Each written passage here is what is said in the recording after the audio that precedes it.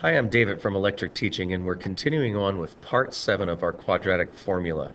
We now want to take the results that appear on the shell and actually have all the results about the vertex and the symmetry line and have it appear on the game window or the Pygame window. So what we want to do is come down here to make some room for the window to appear, and you can see I've already added it in. I want to add in width instead of just width and height. I'm going to add in a plus 400. So this will give me the width of 400 plus 400 more. And the reason I don't want to change this width over here is because we use that in making the grid and many parts of the graphing aspects. So I don't want to mess with the 400 width line. I just want to bump over the window to have 400 extra pixels so that I can display the answers that often appear over here in the shell. So let's see how this works adding the 400. I'm going to run the module.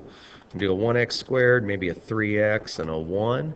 And you can see that I do have a plain white space here that I have created room, to add the solutions that we see back over here. For instance, the symmetry line and the vertex point and the x-intercepts, the solutions.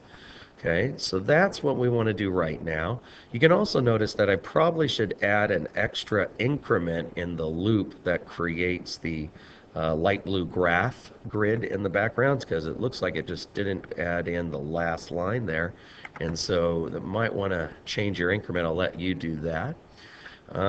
Let's close this and let's make the screen show the answers that often appear over here in the shell, So I'm going to come down to right by where I graph the equation, where I graph the parabola, and make some room. Let's see, we want to add a little comment here that says basically we are displaying the results, sim line. I call it symmetry line. I often say sim line when I'm working with my students. Vertex and zeros, which are the x-intercepts or the solutions if we set the equation equal to 0. So let's go ahead and set up the commands that'll put text on the screen. And that's basically all we're doing, is we're making a text line, and we're going to put it into a variable, and then we're going to display it to the screen. For instance, I'm going to make a variable here called simLine, set it equal to, and here's where I'm going to use the font variable I set up way back in probably part 1 or part 2 of the video sequence. So way up here I have a font command that takes the system font using Pygame library, takes the system font, sets it up so that whenever I use the word font, the variable font, it's going to grab Arial and 18, size 18, and use that on the screen.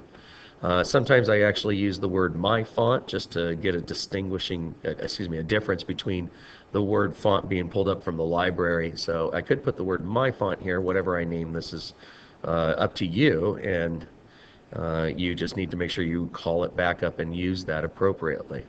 So let's see, we have simLine is going to be equal to font, as the font variable I've established. Okay, and we're going to say render. Render is a command Python recognizes to display or to create a line of text, basically. I'm going to use a double quote. Sometimes I use a single quote here. Sometimes I use a double quote. I think I'll just use double quotes this time. They both work. So I'm going to put in the text line that I want to appear on the screen is the symmetry line is at x equal, and this is where I'm going to stop the text and put a plus sign to add the variable vx. And the way you do that is you do a command line called str, which means to basically turn it into a string, and it takes the variable vx, which is my vertex x coordinate, which is my sim line as well, and it takes the Vx value, which is a quantity, and makes it into a plain text, and will add it onto this line in green. You can see that the font reader, Python, is telling us all the attributes you need to have in it. If you don't fill in every one of the, let's see, 1, 2, 3, 4 parameters here, I believe, they will default to certain ones. So I fill out the first 3 parameters here. When I do this, so I'm going to go comma, and now the anti-alias, I usually just put 1 for true. I'm not exactly sure what that is. I can let you look that up if you're very curious. I just know this one works this way. The color, let's go with red. So I'm going to do the RGB colors, 255, which is all the red you can do, 0, comma, 0. So this will be the color of the text. Of this text that's in green here, plus the VX number at the end, and I'll close parentheses. Now we basically want to place it on the screen. This is called blitting, B-L-I-T, blitting. And what I do is I say with the screen variable, meaning my Pygame display that's made the window, called screen. So on the screen, blit the symline instructions. So you always say what to blit and where to blit it. And so I'm going to give it using the width, but I want to nudge it a little bit more than just the width, length, and X. I'm going to go width plus 20 pixels. Actually, let's make it 10 pixels so that we're 10 pixels off the edge of the graph. Comma, I'm going to go 20 pixels down from the top of the window. Don't forget the y-axis is basically upside down from our traditional math days. So that is 20 pixels down from the top of the window and 10 pixels in from the width command, or the width variable, which takes us just beyond the graph. So this will blit the text line to the screen in a color at the location I've desired. Let's see, I'm going to run this and see if this works. So let's go run, see if I made any mistakes, which does happen. Okay, we're going to let's do a 1, 3, 1, just like I did last time. Oh, I got a little error in there. This may not work because it just had a memory in there. You can see it right here. Let's just run it again real quick. Forgive me. So I'm going to run the module again. Okay, it's barely off the screen here. I apologize, but that's bringing up the question of which A turn. So I'm going to go ahead and type it in. 1, 3, 1 again. And I do have an error. Oh, yeah, it says down here, I forgot to globalize my VX. I use the word globalize. It's basically make the VX variable global. We've talked about making the VX variable global, so I need to go do that. I apologize for the screens all shifting around, but I needed to unfreeze the program first, and so I had to do a close program command on the taskbar down below. And now I'm up here at the global command, and so I'm actually going to global every variable that I'm going to use down in my other function. Again, the reason I am making these variables global and it is so that the variables used in this function are understood by any other function in the program, specifically down here below. So let's see, we are going to need the Vx and the Vy, and capital Vx, comma, capital Vy.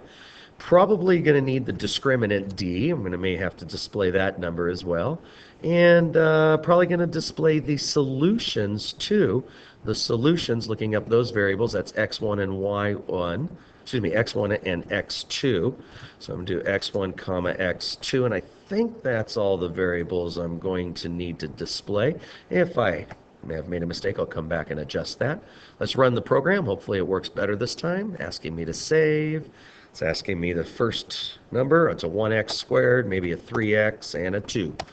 So I now have a parabola that's perfectly placed over on the left, and I can see my displaying of answers that's coming to life on the right. Close it. Let's keep going. Next thing I'd like to do is write a command that draws the symmetry line. So I'm trying to make this program feel like a real type of maybe tablet program or some sort of program that a student would use to get a visual on while learning the attributes of quadratics and parabolas. So right here I'm going to first type up a command to ask if they want to show the line, and so I'm going to do an instruct variable, again using the font render command, and I'm going to say select S on the keyboard, that is. So select S to show symmetry line, or to graph in this case. I'll use the word graph. Graph symmetry line. Symmetry line. So that's all I need there. Put a period in quotes, comma, 1, comma. Let's make this red, but a little bit darker red, meaning I'm going to let I'm going to, allow more red to come through in the visual. So that means I'm shrinking the number, I believe. And again, I get my RGB's values backwards and trying to explain them. I apologize if I am explaining that wrong. But basically, this makes it a little bit darker red as the end product. So, and let's see, we need to blit this instruction. So I'm going to say screen dot blit. And what do we want to blit? Well, I want to blit the variable, or the information in the variable, basically, instruct. Where do I want to blit it? Similar width. I'll nudge it in like it's outlined, maybe 10 extra pixels, so width plus 20. And I've learned from trial and error that size 18 takes up around 20 pixels or so. So the font that's being displayed above, to give it enough room, let's come down 25 pixels off of the first blit. So let's go to 45 off the top of the window. And now I should have the instruction, select S to graph the symmetry line, appear right below the information about the symmetry line. Now let's add the programming part that'll give us the graph of the sim line. So down here in our keyboard and mouse actions, we're going to put a command if event type is double equal. It's asking if it's actually equal to it.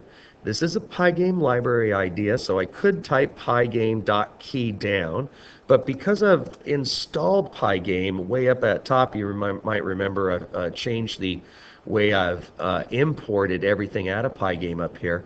I can now not have to use Pygame for everything that is a Pygame library. For instance, I can now say all caps, has to be all caps, just is the event type a key down command, colon. Hit return, you should outline nicely. So if it is, we need to ask what key. So if event key double equal, okay, capital K underscore S is basically the identification of when the S key is selected. So if the S key is selected, then we want to use the Pygame library draw line command, and we are going to draw the line onto the screen. First thing we tell it is where. What color? I'm going to match the color with the text above that's asking to draw the sim line. So the dark red 200, comma 0, comma 0, close parentheses. And now from where to where, so I'm going to use the width divided by 2 as the starting point. That's the center, basically. So center of the graph, not now the center of the screen because we've opened it up further, but the center of the graph. And so width divided by 2, and where we want to do is basically move it the Vx left or right. So what I'm going to do is add Vx, and I got to do times K so that it does the amount of Vx's in K pixels. Now I'll have the graph, the X coordinate lined up perfectly. We're just going to simply run this from 10 pixels on the top all the way down to maybe 10 pixels off the bottom. So how I write the to location here, let's open up the window so you can be sure to see this. So we're going to graph from this XY coordinate right here, width divided by 2 plus the Vx change, basically. Same width, same X coordinate, width divided by 2 plus Vx star K, comma. Now I'm going to use the height command minus 10 pixels. So basically this will graph from the top to the bottom, about 10 pixels off the top and bottom, along the Vx symmetry line. And the last thing I need to do is tell it how many pixels wide. I think I'll shoot for maybe, I don't know, 4 pixels wide, 4. Let's do 4 pixels wide. It's kind of a guess. See how it looks and then fix it if we don't like it. All right, let's run the programs. It's going to ask me to save. Yes, save. Let's see how this worked. So I've got, I'll do a 1, 3, 1. And so far the text was blitted correctly. Seems I've spaced things out nicely. It's listing where it is. Let's see if I hit the S key. I'm going to hit the S key. And I did get an error. Oh, I did type the wrong. You probably caught that when I didn't. Let's see if I can fix this without losing the screen here. Sometimes I have to unfreeze it. Okay, excuse me one second. I need to unfreeze it. Again, I apologize for the screen shuffling as I had to shut it down and bring it back up. That's part of programming, and sometimes we freeze the system with our code, and you just kind of get used to it and hopefully find ways to deal with it without getting frustrated. You might have caught the error as I was typing it. I did not type what I said. That should have been VX right there, and that I think was the only error. Hopefully, let's try it again. Saving it. Let's give it a 131 again. And let's hit the S key, and sure enough, I do have the symmetry line drawn. Let's add in one more command real quick. So let's close the window, come back over here, and I'd like to add a command since we're working down here with the event keys. I'd like to add a command that asks us to rerun the programs in case you want to graph multiple items here. So if the event key is double equal k underscore underscore n, then all I do is say run my main again, and it should just dive right back into the program that is originally called up at the beginning of the program, or at the beginning of the code, or excuse me, when the program runs. This is the event that's called up at the start. So what I'm trying to do is just recall it up to see if it works. It would probably be good to put an instruction for that. So what I'm going to do is, a nice easy way to do this is I'm going to copy this set of instructions right here, copy it. I'm going to paste those instructions and just change it. I can use the same instruct variable over and over again because I'm just splitting it and then I don't need it anymore. So I can have it overlap. I can have the next line overlap and use the same instruction video. I'm going to say select n into graph another equation, or parabola maybe you might want to say. Let's make this in black. So I'm going to do this 0, 0, 0. As I recall, I think that's black again. I'm getting these ideas confused. So now I have the instructions ready to be blit. I'm going to blit that. Let's blit that 10 off the edge. And this time, the way I'm going to have it blit, in case you change the heights and stuff later, I'll just say, blit this height minus 30 pixels so that it's towards the bottom of the screen. So let's save and run, and I'm over my 15-minute mark, so I definitely want to conclude this lesson and see if everything's working here. Okay, so it did give me the instruction. If I type S, it'll graph the line. If I type N and come back, this is the hard part, I have to come back to the shell to see if it started up again, and I think it has successfully started up again and given me a different graph. So the N feature is working as well. Well, I've gone over my limit. My name is David from Electric Teaching, and I sure hope you're enjoying the lessons that I'm doing with the quadratic graph. I use this in my math class, so you're welcome to, if you're a teacher, to try to use this in your math class as well. Thank you again, and I hope you're enjoying this.